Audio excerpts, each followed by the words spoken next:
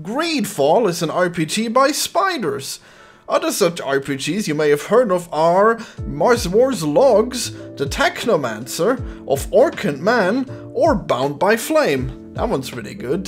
Spiders RPGs are fairly interesting and unique, even if they fly under everyone's radar. They got a pretty cool story, and they got companions that join you, and they have different stories and different things they can do in combat. It's really cool. But Greedfall is not cool. Greedfall is literally unplayable. Da da da da. Well, I mean, I still did play it and enjoy it and stuff, but then in retrospect, I'm like, wait a moment, that combat was fucking garbage. And I know why it's garbage, thanks to Joseph Anderson, who has recently made a series on The Witcher. I now know why I hate The Witcher, because the combat is shit, because you press attack and then you don't know which attack he's gonna do, and enemies have the ability to parry you no matter where you hit them, and they also attack really fast, and it's just garbage gameplay altogether, and that's The Witcher, and sadly they've imported that into Greedfall too. Now, it's not as bad as being a Witcher. Nothing is as bad as the gameplay of Witcher, let's be honest here, but it's close, because in Greedfall you have other gameplay styles, which means you can use a pistol, or you can use magic, and you can use traps. I used to love traps in The Technomancer. It was so rewarding to just lay down a trap and then the enemies run into it, but god, fuck Greedfall. You put down a trap, nope. You're not, enemies, they don't walk into it. Enemies, you think they walk towards you? No, you fool! You think enemies walk towards you? No, they leap towards you and then they instantly hit you already before you even see it. And then they don't even hit the trap most of the time. That's what I want to see, right? Because the trap circle is so small. It doesn't activate at all until they literally go in the center of it. Useless. In the Technomancer, they activate it if they go near the trap, and that was good. Ugh. And then Greedfall, well, I chose the pistol, which I guess it's too bad. I guess you don't really have to aim it. It just always hits, and it's really good. And at first it's like, yeah, it uses up ammo. Ammo is scarce. This is a valid playstyle. But then, well, it's a RPG by spiders, and that means that there's way too much combat all the fucking time, which means that you're gonna be super rich all the fucking time, because there's a million pieces of loot, because you have to kill a million enemies. I mean, unless you just walk by them, I guess you can do that. That's not me usually. I usually kill the enemies. And that means that I got so rich, and I was able to craft so many bullets, I had no trouble, and then I found better and better pistols. There are some pistols that have up to 6 barrels. There's revolvers too, but whatever. And then you can shoot 6 times in a row, and then it takes 1 second to reload. Oh boy, I'm sure gonna have to put up with the shitty melee combat now, aren't I? And the game doesn't even have a reliable dodge roll. You unlock the dodge roll. Not even all characters have a dodge roll. Are you serious? And then you unlock it and then you have to double press dodge. Are you serious? Why would you mess with a perfectly good dodge mechanic by making it so that you have to double press it? In Technomancer you just have a dodge roll and you can run in combat and it is good. In Greedfall it's all the same button. Well, I guess it was this, no, it's a different button in Technomancer, and that was good. But in Greedfall, running and dodging and rolling are the same fucking button. Are you fucking kidding me? That means you can't run in combat. That means you can't roll when you need to. I mean, I guess you should be able to, but you really can't. Yeah, that's why I fucking hate the combat of Greedfall. Not that it bothered me, because I just spammed them with bullets, and it was fine. Bullets and grenades. Later you replace your traps with grenades. Before I had traps that have a proper hit detection if enemies are near them, but no, I guess now I just have grenades. They're expensive too, but they deal so much damage. Oh yeah. Too bad that's pretty bad combat. I mean, sure, it's fun, like the first time when you walk into a room full of enemies and then boom, grenades, explosions, everyone's dead. But then, I mean, doing it all the time is kind of lame. and then you try to do the melee combat, and then you realize the melee combat is a piece of shit because the enemies parry you without any warning, and they even parry your bullets sometimes, but whatever. And then they hit you really well. Sometimes they even stun you when they parry you, and you constantly get stun locked. It's such a stupid combat. I hate the combat so much, which is too bad because I really like Greedfall otherwise. I mean, to some extent. The story is cool. I really like the characters interacting with everyone. I was like, yeah, I'm gonna be the big colonial guy. I'm gonna colonize these natives. And then you get to the part where you have to choose who's gonna be the king of the natives. And then I pick the warmonger because I'm like, yeah, I'm gonna have a war with these natives. They're gonna go to war. She tells you, by the way, she tells you, I'm the warmonger. I will kill the colonials. And then you're like, yeah, sure you will. And then she says, but you have to choose if you're on our side or theirs. And then I'm like, yeah, I'm gonna choose you, and then I'm gonna kick your ass. It's gonna be your fault because you're a warmonger. Nope, not so, because the ending is just like one big baddie, and then that's the end of the game. And then whoever you chose wins. What? How do you win? How do you kill the colonialists? With fucking sticks and stones? They have guns! And guns are OP as fuck in this game. What the hell? How could you kill them? How could you be the winner? How did that work? Madness. The whole game, it's all like, oh, the colonialists, they're so bad, they destroy the world. That's why they got the plague. Because the world is sick. And nature is the one true God. What a shame. I mean, it was pretty fun anyways. I just wish there was more options to be the bad guy. Oh well. I mean, in the end it tells you, do you want to be the bad guy? And then you say yes, and then it says, you were real bad, the end. What? This isn't a colonialism simulator I wanted. I wanted to exploit these natives. Oh boy, that's what you get. You play Spider's RPG, and then it's like, yeah, I'm gonna be the bad guy. Even the Technomancer one, where it's like the Nazis, but they use hammers instead of a swastika. Ooh, so subtle. And then, oh no, I guess they hate me now. Oh, guess I got no choice but to join the rebellion. Then I'll be the good guy. Oh. I started out as a Nazi and then I end up being the hero in the end. Oh, what a shame. No options to be real bad, I guess. Despite all the moral choices. But I shouldn't be like that. There's a lot of moral choices that are actually really fun in the game. And they have real consequences, I guess. It's just, I guess it's too bad. There was so much grind and then the end is fairly anticlimactic. But I guess that's every RPG by spiders. Anyways, let's talk about the combat some more. So the entire world is just littered with these really large animals, fantasy creature animals. Like one of them looks like a shark bull. One of them's like a bear boar.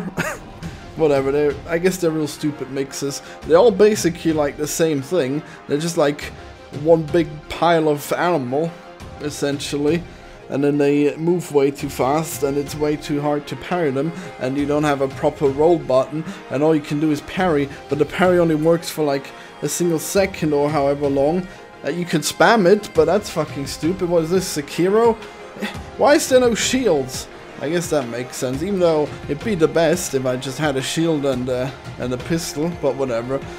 I guess it makes sense. Colonial, you're gonna have a sword, no shield. I guess that could be good. Sadly, it doesn't play well, because you have to press parry at the right time, but then you don't get to, because the animations of the enemies don't have any wind up. They just hit you out of nowhere, and then they bounce all over the place, and somehow I never feel like I see them properly. Maybe the lock-on makes it so that the character's in front of the enemy too much, so I don't actually see the enemy enough. And the big creatures, god, they're so bad. There's ones that have a charge attack, and that charge attack hits you like once, but they still keep running at you. Even if you've been knocked down and it didn't hit you, but they still run into you, even though they don't have a chance of hitting you, but then you're gonna roll out of the way because you think they're gonna hit you. Oh god, it's so fucking bad. And there's one armadillo type enemy that rolls into a wheel, and then they come at you. But what the hell? How are you so bad at this? Why would you have an enemy like that and then just make it so that he can do that within 1 second? No wind up, really? He just becomes a wheel and runs at you and hits you in the very same second? Are you kidding me? If they do that, then there should be wind up, and then there should be a cooldown. When they hit something, they should probably, I don't know, like get stunned for a little while after they've hit a wall as a wheel. Why is it all so bad? And I guess it was all too easy to begin with because of the pistol, so I set it too hard, and I guess I would end up getting instant killed every once in a while. No, not instant. It still takes 2 hits to kill you. Oh god, and the balance was so bad. Like, every once in a while you go forward into a new region, and then the enemies are super deadly. Some of them might even instant kill you if you're low level. Holy shit. And then later on you get to different areas and everything's real easy. Some of the enemies just die in like 2 hits. Are you kidding me? What? Why is balance so fucking hard? Why don't you just make it so you don't become like 10 times more powerful with every 2 levels? How about that, huh? Why do RPGs always have to be like this? I mean, I guess it isn't usually as much of a problem. It only really shows when you have a really bad combat system like this one, where you can tell, oh, this enemy's way too hard, this enemy's way too easy, and they're not even that far apart. And then there's enemies in front of the boss that have a tail that can hit you like at all times, and there's no wind up. Oh, cool. And then you fight the boss. Oh, the boss is not even that hard because he has like 3 attacks, and he's not even. He's so big he will have to have some wind up. Oh wow, should we get done more enemies that actually have that kind of combat? Oh, well, that's too bad. That was the final boss after like 30 hours. Yeah, I played that game for a while, huh? Well, conveniently, Greedfall also has the positive attributes of most Spider games, where you have the characters that join you, and then, well, you meet them under cool circumstances. And each one of them is from a different faction, and then if you do quests for that faction and you have those characters with you, they'll tell you some secret tricks, and they all have different combat and stuff like that, and that's pretty sweet. Like Jim Sterling said, they constantly say the same lines though, so that's kind of annoying, even though it didn't bother me as much. Well, I guess you switch out your characters, and then they'll say different things because they're different characters. Haha. But then I always ended up having Pocahontas with me because she knew all the natives, and like half the quests are native. And I wanted her to come along so I can kill her people in front of her. But then I fell in love with her, and then I ended up betraying my own people, and then I sided with her in the end. Oh no. Damn you, Disney stuff. There's no actual romance option with her though. I think there's some romance option with someone else, but I didn't get to it. Oh well. And also, for some reason, your character is like cursed by some tree bark in her face. I guess you can be male or female. And then you meet Pocahontas, and she also has tree bark. Oh. And then your brother's like, oh, you look very much like her. Isn't that weird? Oh no! Maybe no spoilers in that part. But then it turns out, oh, Pocahontas can actually summon roots from the ground. Cool. How do I awaken my weird tree powers? And then when she does that, she grows like antlers from branches out of her head, and that's pretty cool. I want to do that. In Bound by Flame, you can become a demon by the end because you're somehow infused with demonic powers. I thought like, yeah, we're gonna have this in Greedfall. Can't wait to awaken my latent tree powers. That'll fix this weird combat, won't it? I'll just root them in place, huh? Try leaping at me now. Nope. You wish there was this. Nope, not this time. This time it doesn't do anything until the end where it says you want to become evil, and then you say yes, and then oh, guess your tree powers destroyed the world somehow. Oops. Guess you're real bad at the end. But I didn't get to use them. I didn't get to use my tree powers in combat. In Bound by Flame, you get visited by a demon, and then he gradually reveals your demonic powers, and if you enter the pact with him, then it makes the game easier, but then in the end, you have less good ending options. And that was cool, and also your armor catches on fire, and you look real demonic. Why can't I look like a tree? All she has is that stupid bark in her face that makes her ugly. She would have been really cute otherwise. She probably would have been more cute if she had become like full tree or something. Well, maybe not. There's like some crazy tree women with giant breasts, and they're real disgusting. You fight them a lot. You're like, yeah, I can't wait to become that, even if it's disgusting. Nope. You're just human the entire time. I guess it was all for naught. Oh no. Anyways, in Greedfall you play as a legate, which means you're a diplomat. You go from one area to another, you speak to the chieftain or the governor of each place, and I actually really like that. People think like, oh, that seems boring, and it's a real slow burn, but I think it was really fun. Well, I mean, it was definitely a better part of the game, being able to talk to all the people. Except for the natives, I really hate their fake up made up stupid accent. Oh god, it sounds so stupid. Weak. Might I ask you to watch over our own Ciara? Put on some kind of Irish Scottish and also some other made up language. Oh no, that's real weird. Why did it say oi instead of I? It's so annoying. How would they get that idea? Well, whatever, I guess. I mean, it really makes that part of the game of having to talk to them. I usually just skip through what they say because they're so annoying. It's the same problem with Pocahontas. I didn't even like her. She has the same stupid accent, and all the time she scolds me because any other of the colonial people have done something bad. Oh no! Like you never do anything wrong, natives. Okay, I guess not. I guess you're always holier than thou and in tune with your tree powers. Sure wish I could have those. Maybe then I'll be more happy too if I had tree powers. Alright, spoiler alert! Spoiler alert! By spiders. Alright, so in the end you fight the final boss, and the final boss is controlled by your cousin, which is one of my favorite characters in the game. Oh, guess he's evil now and mad. Ah, damn. That's kind of lame. You couldn't have come up with something more interesting? I guess not, considering that everything is really based on your story, so you couldn't really have had like one villain, unless it's something who's like, I guess he had to be the one because he was like there, and he's the only one you can't kill or make mad at you with your actions. Alright, well that's that. He summoned a big bad boss that you easily kill, and then he offers you that you should join him and become a powerful tree god with him. And hell yeah, I want that.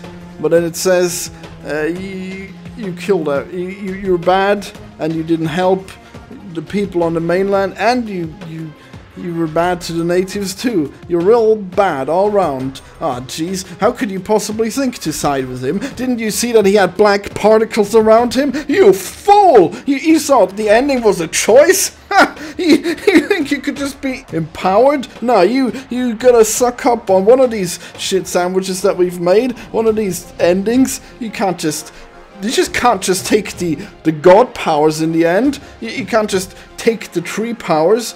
Don't you know that there's already a benevolent tree-powered god? A big giant tree that speaks to you? Don't you know that he's the only one who can handle the tree powers? If you handle the tree powers, you get the bad ending, because you're untrustworthy. You just become evil. Because you had black particles. Because your brother, he had the plague. And then he became a tree god to save his life. And then he became mad. Oh, jeez. Fucking nonsense. The other ones could handle their tree powers. The other god was fine. Why am I the bad god? You needed some proper god. Your god was stupid. I came to him asking to have the plague cured, and then he told me that my brother was the plague. He told me that greed was the plague. Like in the title. Greed is the plague. God damn it. I will show you my god. I will be the god of greed. Oh, no, I guess the god of greed is evil and has black particles. And he will destroy the world. And he will not cure the plague. Even though the other god could have cured the plague. Oh, jeez. What a shame. Well, that's what you get in a game by spiders. you make a whole lot of cool moral choices, and then in the end it subverts your expectations because they didn't really matter that much. Oh well. That's what happens. Alright, subscribe for more Literally Unplayable, where I give games that I actually kinda like some tough love. Yeah, baby.